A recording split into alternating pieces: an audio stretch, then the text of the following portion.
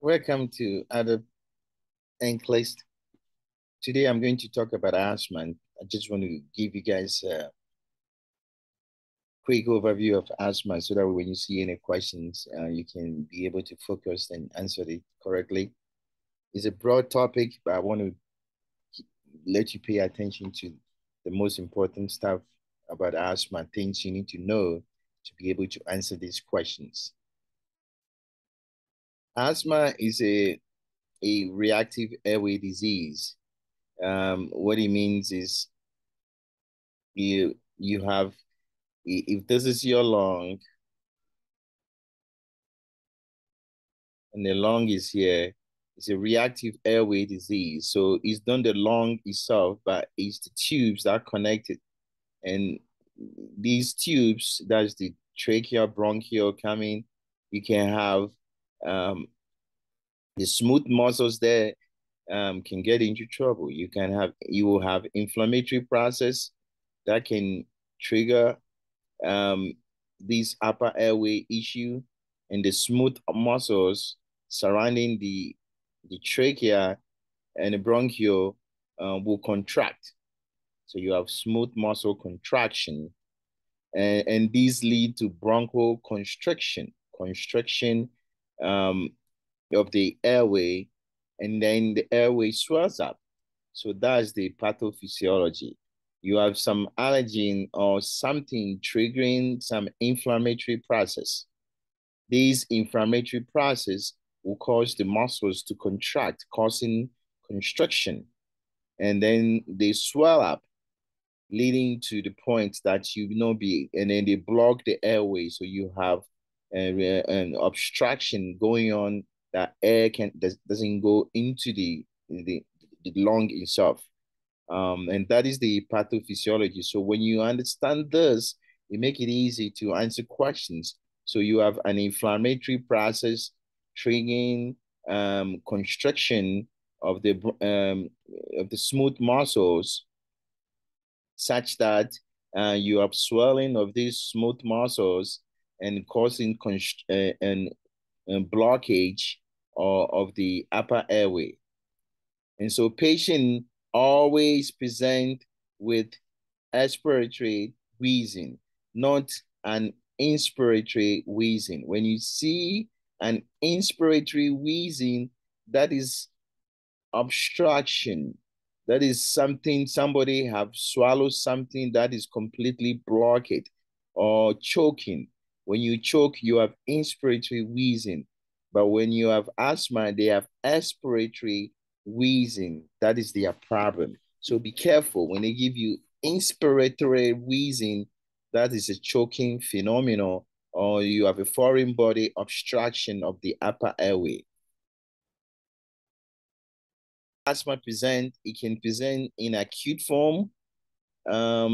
And most of the time in an acute flare-up, patient will present in a rapid labored breathing, okay? Rapid labored breathing. They will be breathing really, really fast, and they will be using their accessory muscles to help them to take in some air into the lungs. And they may be tachycardic because they're very anxious, they worry, anxiety, and they may be tachypneic from all the obstruction that is going on, and the SATs is going to be very low. These are all the signs and symptoms that you see. So somebody who coming with the acute flare of asthma may have rapid breathing, and they will use accessory muscles. They will be tachypneic, they will be tachycardic, and they will be restless. The SAT is very low. And as you can see, this can be a form of select or apply question. They can put it for you. But even in the new exams that they're going to do, the next gen, this is what you'll be looking for to diagnose somebody with acute asthma. So rapid breathing, accessory muscle usage, tachycardia, tachypneic, all of them are signs and symptoms you should work for patients who have acute flare-up of asthma. These are all unexpected finding. Before you start treating a patient with asthma, the first thing you need to know is to make sure that they're wheezing. If they're not wheezing, that is an ominous sign. Basically, they're getting tired and they're going to go into respiratory distress. Basically, they're getting tired. Ominous sign. So when you see a patient who has asthma and is not wheezing, you should worry about it. So first thing you should look for, you should hear them wheezing. That is a normal finding for asthma. But if you don't hear them wheeze, that is ominous sign. We call it silent chest. Silent chest of asthma patient is really bad sign. So you should see this before you see before the treatment. Make sure the patient's wheezing. If they are not wheezing and you listen to their chest and they're silent, that is a bad sign for an asthma patient. That means they're getting tired and they're about to go into respiratory distress.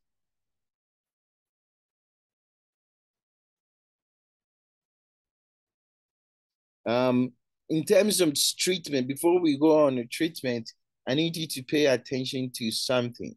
You know, you have two lungs, okay? You have two lungs, and your heart, you have only one heart. There's these receptors called beta receptors. The heart has one, so it has beta 1 receptor. The lung has two lungs, so you have beta 2 receptors. There are chemicals like medication that bind to these receptors. Some bind to beta 1, some bind to beta 2. So when it comes to treatment of asthma, you have to pay attention to these medications. The treatment for the asthma, as we already talked about, based on the pathophysiology, you have bronchospasm, okay? You have inflammation.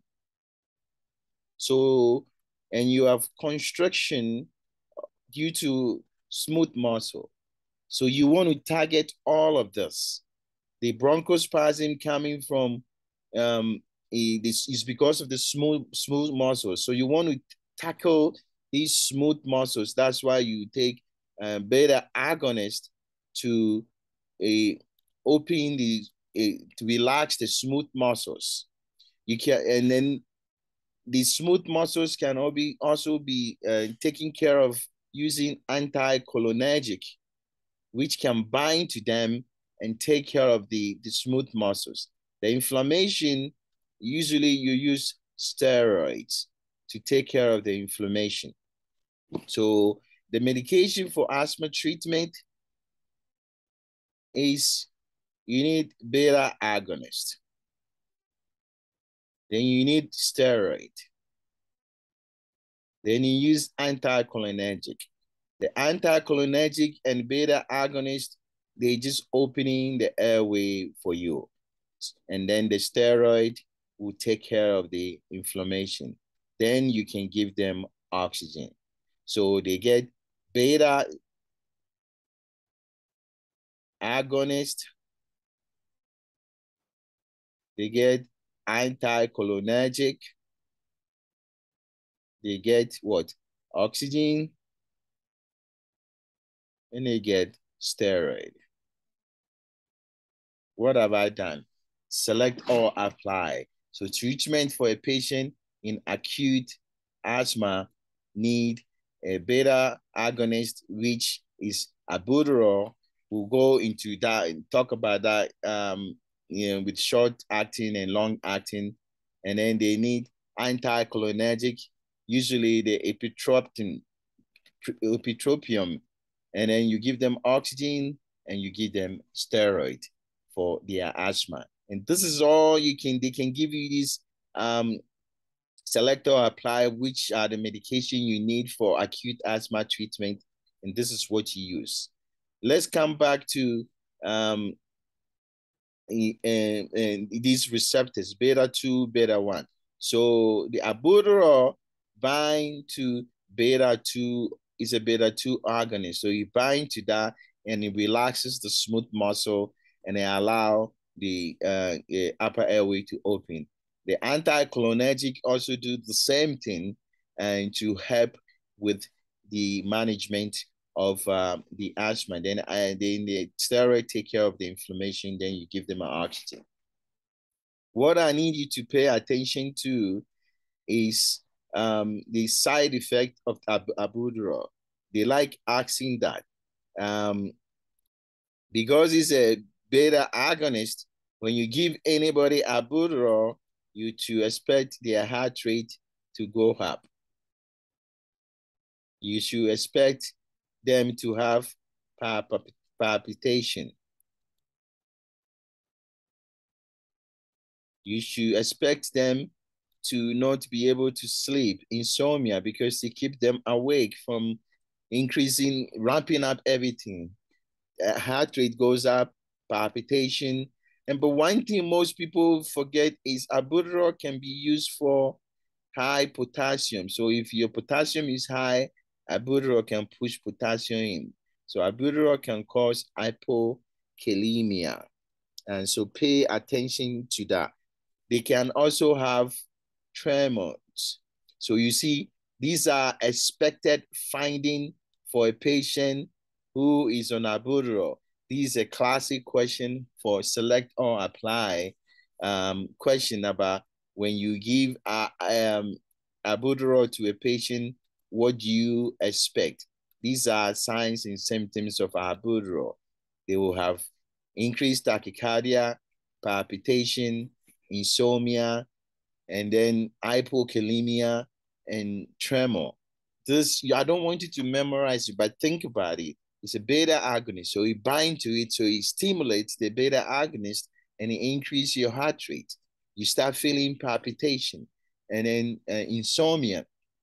And then, like I said, this is classic for, you can use this for hyperkalemia. So it decreases your potassium level and then you became, they also have tremor. So whenever you give a patient this medication, you expect them to be tachycardic. Don't worry too much about it. If you give it to them, don't worry too much about it because that is expected finding and expected when you give them albuterol. The epitropin, which is an anticholinergic, usually look for dry eyes, dry mouth, constipation, and urinary symptoms. Every time you give anybody anticholinergic, the dry eyes, so they have glaucoma, you should avoid it, and dry mouth, and then constipation, it slows down the gut, and then urinary retention. These are also classic anticholinergic signs and symptoms that they can ask you for select or apply question. Now, I put SAB and LAB. This is short-acting beta agonist and long-acting beta agonist. The short-acting is albuterol. In acute stage, we use albuterol, which is a short-acting. It acts right away. It's a rescue medication. The somaterol is used for long-acting. So when they give you a SATA question about acute asthma, don't pick this. This is a long-acting beta agonist. We're looking for short-acting, and albuterol is a short-acting beta agonist. No, the long-having beta 2 receptor.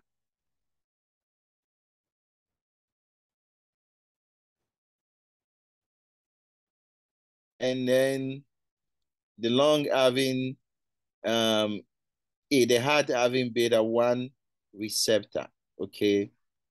This is the lung because we have two lungs. We have something we call beta blockers that block these receptors, beta 1 and beta 2.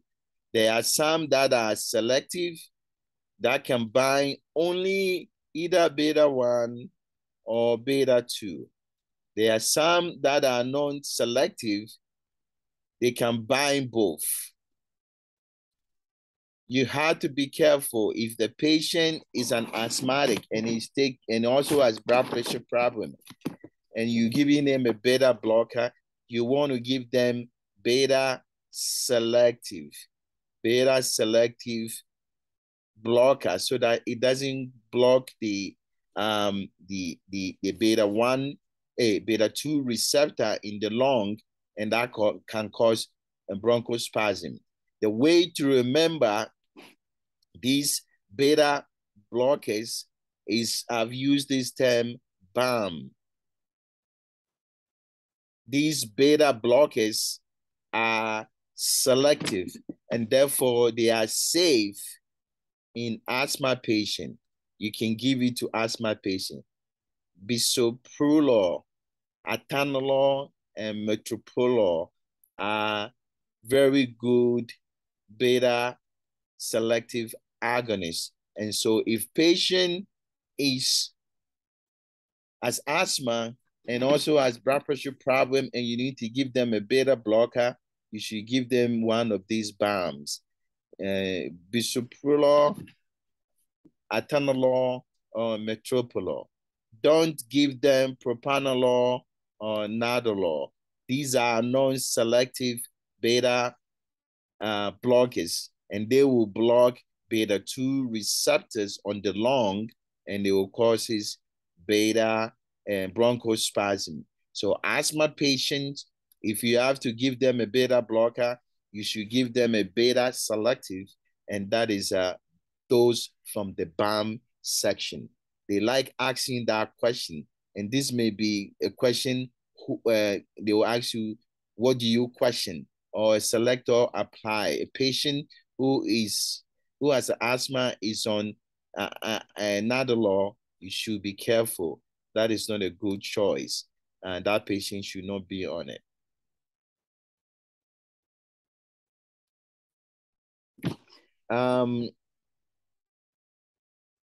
The next one we will talk about is other medications that you should be careful on an asthma patient.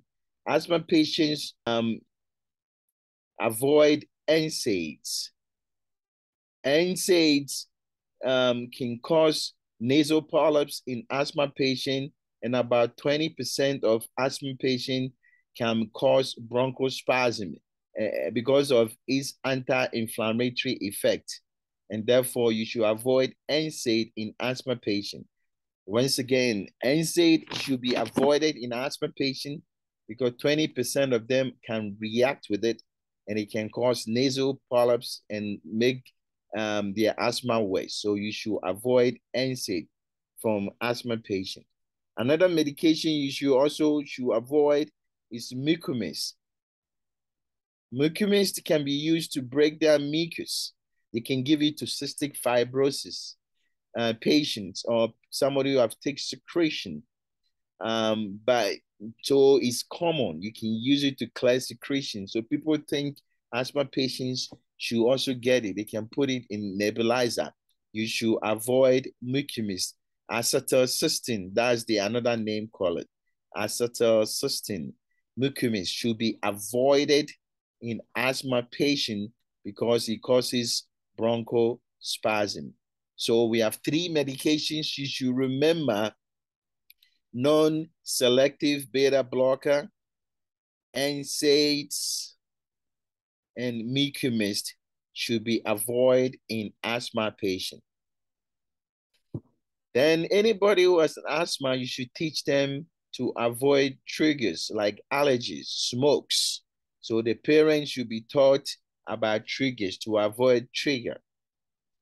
They also should be taught to have an inhaler with them, a rescue medication, albuterol, all the time. The other thing too you should know is peak flow. which they like asking a lot. So peak flow is usually used to gauge whether your asthma is treated well. And there's three types of zone. There's the red zone, the yellow zone, and green zone. Okay. And so basically, this is something you blow out. You don't blow in. You blow out, and that will see if there's an obstruction. And so what if you have green zone, that means you can pull up to 80% and above. And that means your treatment is good. Whatever you're taking, you should continue to take it. Yellow zone is 50 to 79. If you are in this zone, that means you need to modify your medication. So you need to see your doctor to modify your medication. A red zone is 50 or less. That means that patient need to take the albuterol and then go to emergency room because they're going to have an acute flare. So you have red zone, yellow zone, and a green zone. You always want to be in the green zone. So this is a summary of asthma. Of course, you should pay attention. Sometimes they ask questions about oral candidiasis. Remember, albuterol inhaler is not the cause of oral candidiasis. It's the steroid, inhaled steroids, which is responsible for the candidiasis. That's why when they use inhaled steroids, they have to wash their mouth so that they can prevent oral thrush. But it's not due to albuterol. The other thing too that they like to ask is A before S. So you have to open the airway before you give them inhaled steroid. That's why you give them albuterol or anticholinergic, all of them in inhaled form. Then they can take the steroid. So it's albuterol before the steroid treatment. This is a summary. Of course, there's other medications, anti-leukotriene medication that can also be used in asthma. Basically, that is anti-inflammatory. Those are long-term. And then, of course, you have trophylline, which is also a bronchodilator and anti-inflammatory, I will do a video about it. Is one medication with a lot of side effect and therapeutic range very short, and you have to know about it. But basically, this is the brief summary of asthma, what you should expect, and then you'll be able to answer questions about this easily without any problem. So I have a UL questions. We'll just do one or two questions, and then you see how you can apply this easily. So for your test, always try to read the last portion of the question, and so that you know what the examiner is asking you, and then read the scenario. Which situation will prompt the nurse to clarify the prescription? So we're talking about clarification of prescribed treatment with the healthcare provider. So they said the nurse is preparing medication for 4 clients in respiratory medical surgical unit. Which situation will prompt the nurse to clarify? There's clarification. That means the patient is getting wrong medication. So we go through it. A client with bronchospasm who is due to receive nebulized acetylcysteine. This is mucomist. This is what I told you. Asthma patient should avoid mucomist. So you got to question this. A COPD patient due to receive PO steroid. You remember COPD is a reactive airway disease. Therefore, when it says COPD, it may be asthma, so they can get steroid is okay. So this is okay. A client with cystic fibrosis due to receive PO pancreolipase with breakfast. Patient with cystic fibrosis, the pancreas cannot secrete their enzyme due to loss of chloride channel, and therefore they need the exocrine enzymes with food. So this is okay. A client with suspected bacterial pneumonia is due to receive IV levofloxacin. Even if you don't know what this is, you know patient has pneumonia, these sound like antibiotic. That is not the problem. So therefore, our answer should be number 1, asthma patients should avoid mucus mist.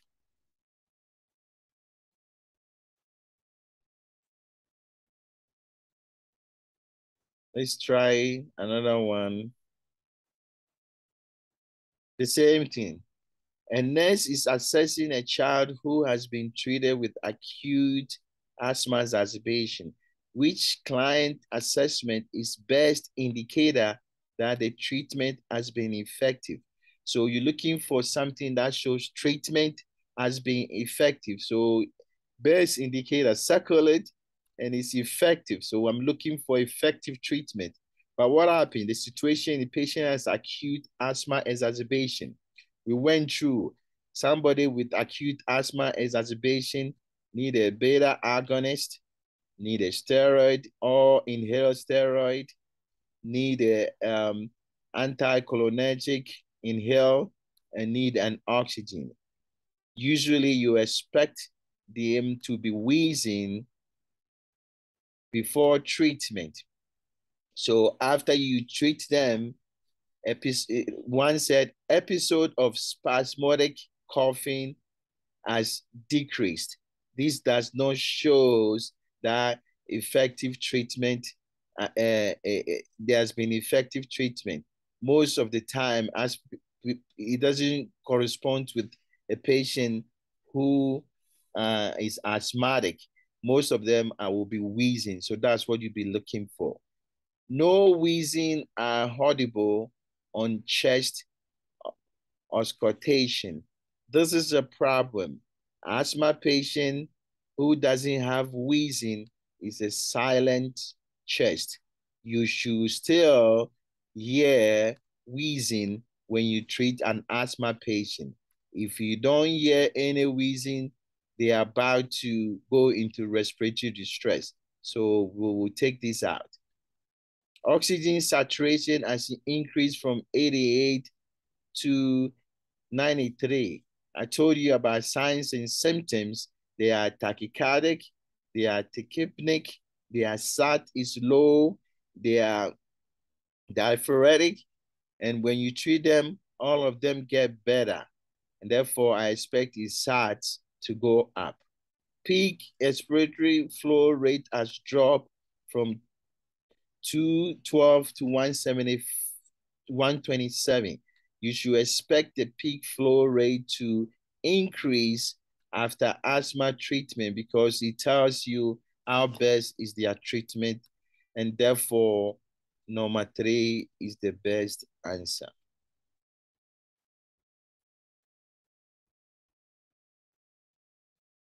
Let's see if we have any more questions.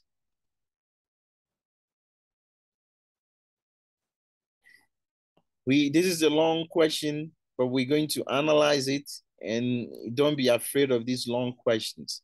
What is asking you is a client with bronchial asthma and sinuses has increased wheezing and decreased peak flow rate, so there's exacerbation. During the admission interview, the nurse reconcile medication and note which of the following over-the-counter medication taken by the client that could be contributing to increased asthma symptoms. So you have an asthma patient who also has sinus. So probably is taking medications that is exacerbating the asthma. So you're doing medication reconciliation. What can you're looking for medication that should be avoided in asthma. And I told you there's 3 types of medication: non-selective beta blocker, NSAIDs, and mucomyst, acetylcysteine. So guaifenesin is not one of them, and therefore we are okay with it. Ibuprofen, which is NSAID, is our culprit. So this should be our answer. This antihistamine, it does not affect asthma. It's not one of those medications. And of course, vitamin D is not one of those medications. So as you can see, they can treat you. Loratadine is H2 blocker, antihistamine, and then guaifenesin, all of them doesn't affect asthma except these 3: NSAID, non-selective beta blocker, and mucomyst. And therefore, number 2 is the right answer. And you can see 36 people choose guaifenesin, which shouldn't mucinous, which shouldn't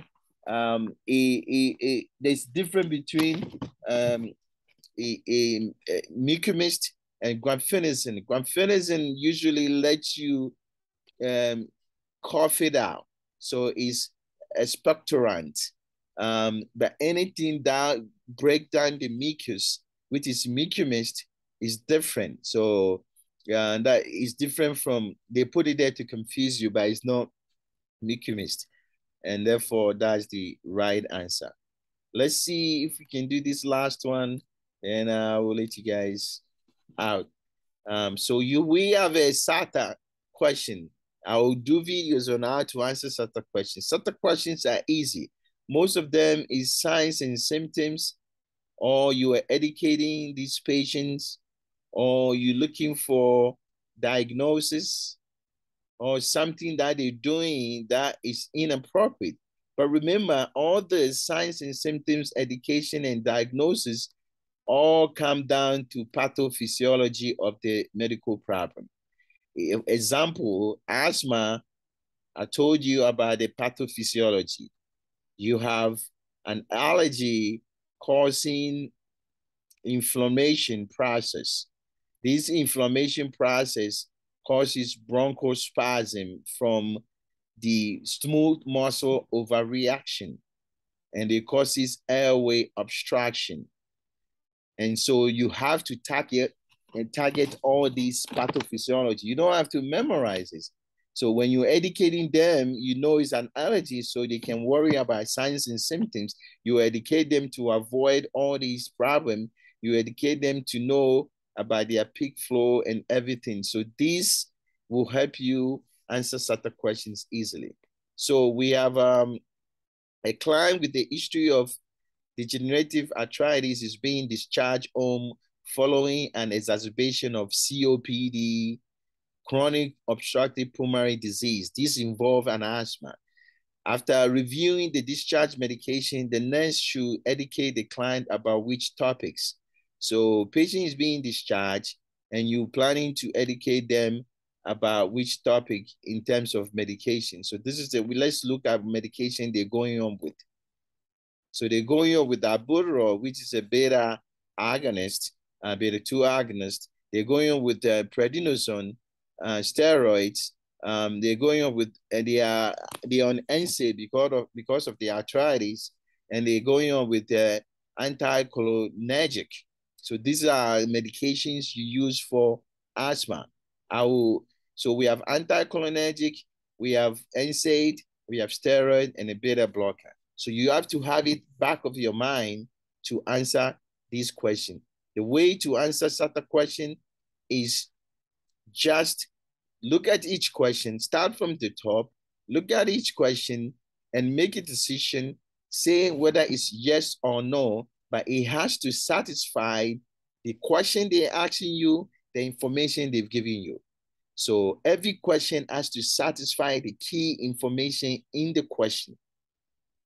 So you want to know whether you have to educate this patient what they need to do about these medications. So dryness of the mouth and throat may occur. And when we look at our medication, we have an anticholinergic, which causes dry eyes, dry mouth, constipation, urinary symptoms. Therefore, this is right. Ringing in the ear is expected. Transit side effect. Remember, the patient is going on with naproxen, but they're trying to trick you. Ringing in the ear is called tendinitis. The medications that your examiners like to ask you about ringing in the ear is usually aspirin, gentamicin, Lasix, all the tobomycins, all the antibiotics that have the mycins, and even vancomycins. Sometimes they can cause hearing problem or toxicity. And therefore, you think of aspirin, gentamicin, tobomycin, Lasix. You get hearing ringing in ear when you're giving it too fast. Lasix and vancomycin, the same thing. And therefore, pay attention to these medications.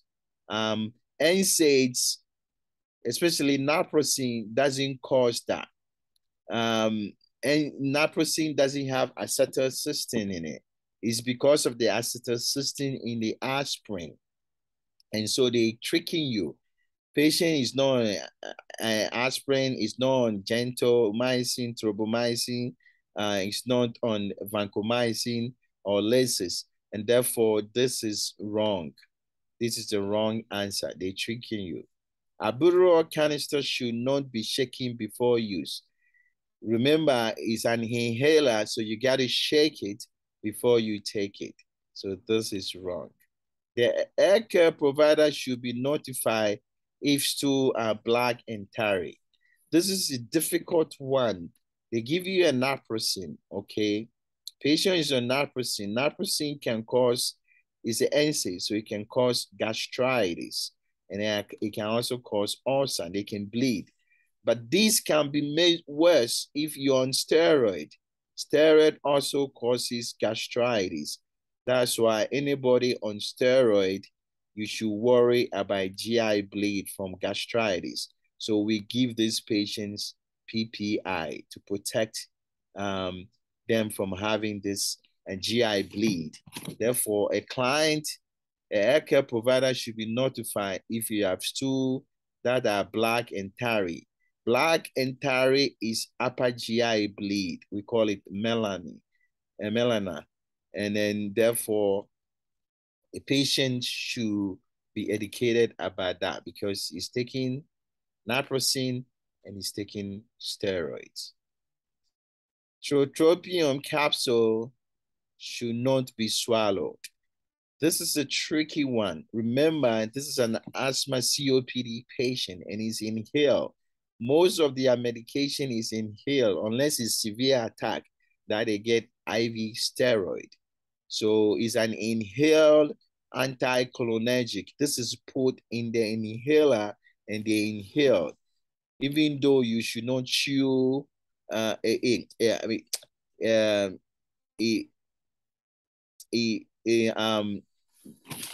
even though most capsules should be swallowed, this one should not be swallowed. It's tricky, but capsules should be swallowed. They should not be chewed. This one shouldn't be swallowed. It should be put in the inhaler and then inhale. And so let's see if we get them right. So this one, that one, that one. And 52 people get it right. So we get it. So this is a summary for asthma. I hope you like this video. If you like it, just like it for me and then come back and get more stuff. Good luck on your exams.